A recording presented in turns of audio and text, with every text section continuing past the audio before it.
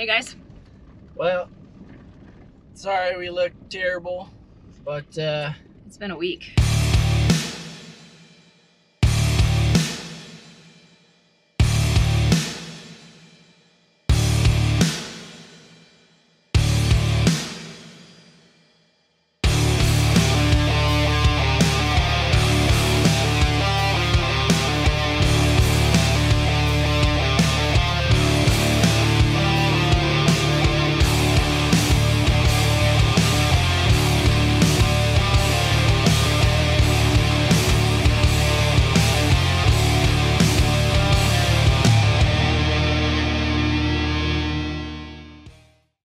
we left Friday morning and drove all the way down to Thompson Grove.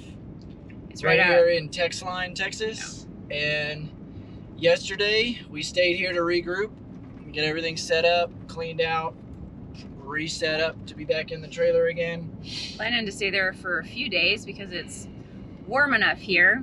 They allow you to stay 14 days there, by the way.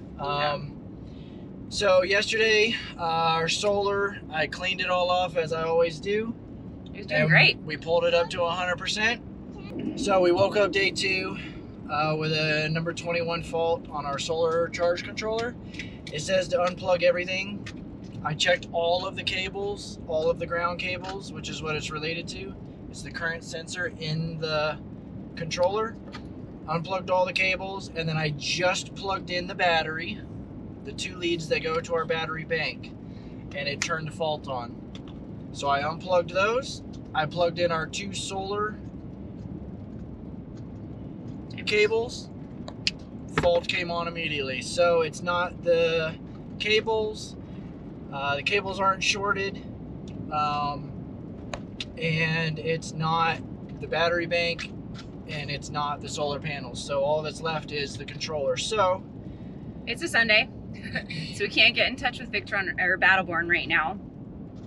But we have left a message.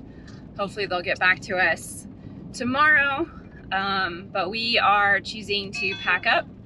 We are choosing to pack up and head to Wichita Falls because that's where our mailbox is. So so that we can get a new solar charger sent to us. There's a reason why we ripped out the Red Arc system out of this trailer and put in Victron electronics and Battleborn.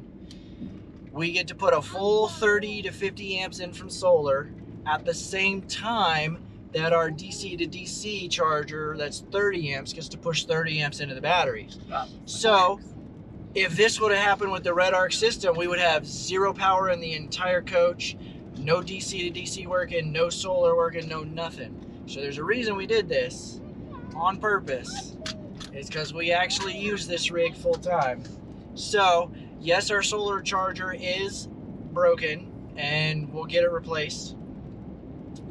While we're driving right now, our DC to DC charger is putting 30 amps into the battery bank. So we're still going to show up where we're going with a full battery bank. However, we don't want to just run the car as a 30 amp generator because fuel is not cheap right now. So we are, for the first time ever,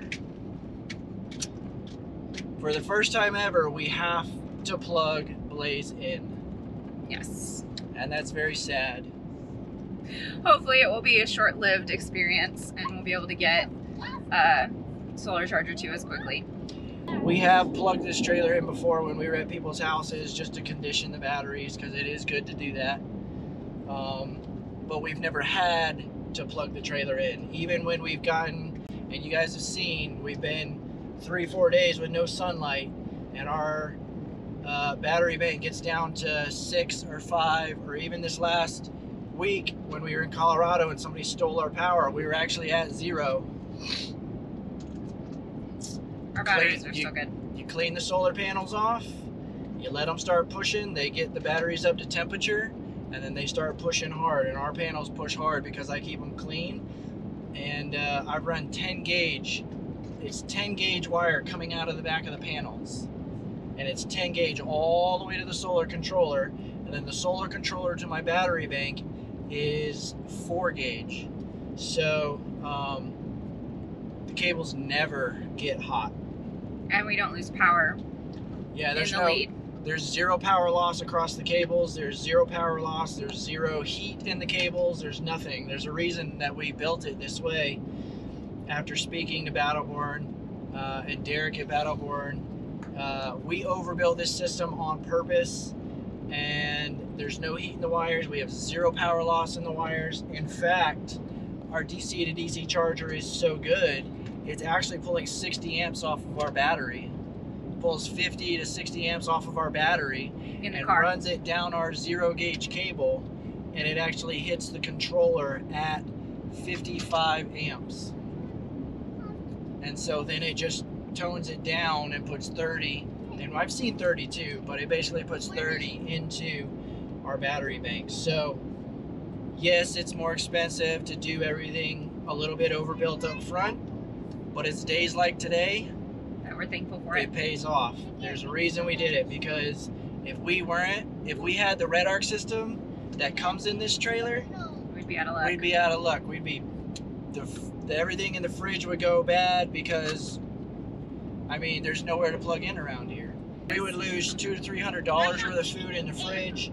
We would have no ability to run our electric heaters at night because it's down in the 20s. So there's a reason that we stripped out all their stuff and put in good, high quality, overbuilt cables, oversized cables. We put in the best electronics that you can get, which is Battleborn Lithium, heated lithium, and Victron electronics. There's a reason we did that, because we actually full-time. And it's also the reason that we will continue to use those products on our next rigs.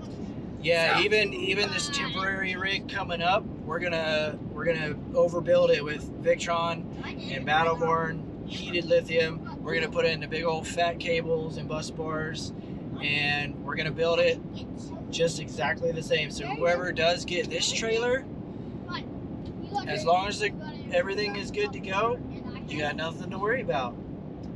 Like I've said, we've never had to plug this trailer in because of the way we built it. So we've got about a 6-hour drive still, and it's just after lunch. So we'll be getting there in the dark, but it'll be worth it having made the trip. I'll see you guys in a little bit. Hey guys, so it's Monday. Battleborn contacted us back very quickly.